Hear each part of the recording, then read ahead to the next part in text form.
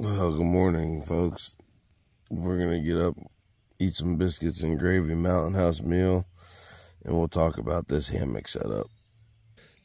All right, so let's talk about this setup. I like it. I like it a lot. But I noticed a few things.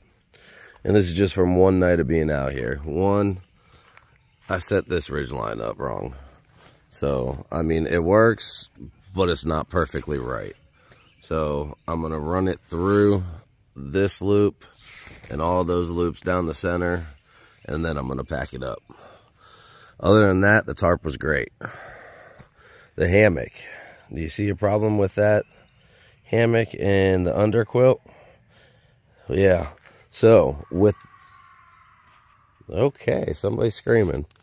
With this sleeping pad that I have, this Kelty sleeping pad, for as wide as it is, the underquilt will not fit all the way around it.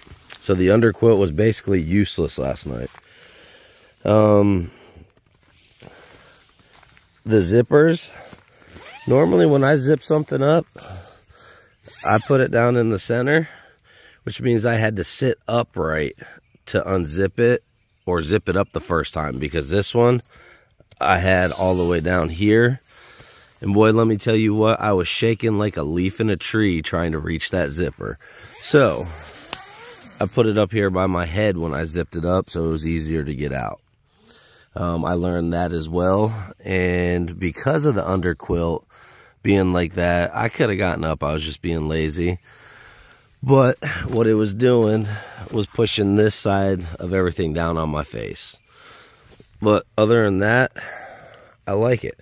So I need to find a different pad to use with this underquilt. If you guys have any suggestions, let me know down in the comments. So we got the Mountain House biscuits and gravy for breakfast. Oh, the only thing that'll make that better is a little bit of Texas Pete, but I brought none. So let me devour this, and then I'll bring you guys back for some final chit-chat thoughts, and we'll go from there. All right, guys, so we got the first load going out. There's not much left at camp, but I'm going to make 2 trips just because I can. It's not that far. So I hope you guys like this video. I got a little bit of tweaking to do with this hammock setup, but I'm looking forward to doing it in the future because I enjoyed it. So, hey guys, as always, like, comment, share, subscribe, and I'll catch you in the next one.